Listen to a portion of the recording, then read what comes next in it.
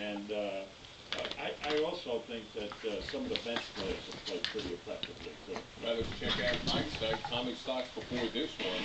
Attacking side contained Mello. Always easier said than done, but we have some surprising numbers for you. And point, counterpoint.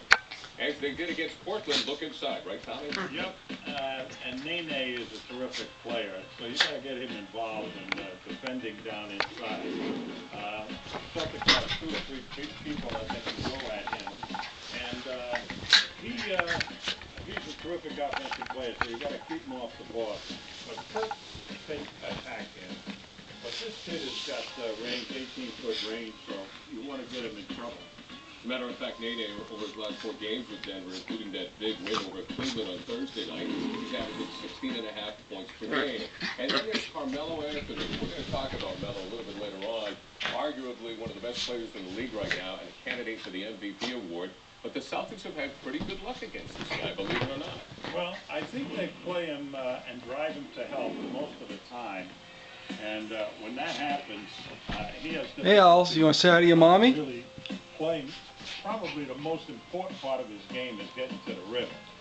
He's got Oliver. The outside game. They go out. Go get your mommy. On the threes, and then they collapse their defense so we can't get off. What, so, baby? You go after him, and Paul Pierce can play him effectively. I think Tony Allen might be able to play him effectively. Davis, Marquise Daniels. All 3 of them, I think, can do a job on him. He's third in the league in scoring, 27 points a game. Gets Boston with KG in the Go get him, Alice. Another key matchup in the backcourt for Rajon Rondo, who will take on the old wily veteran in Chauncey. Well, this is a fun matchup to watch because Phillips is just a superior intellectual about the game with experience to back it, and the game. Go get him. Go get him, Alice.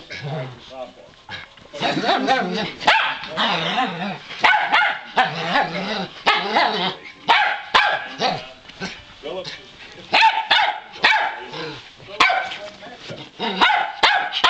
game, Tommy, how important is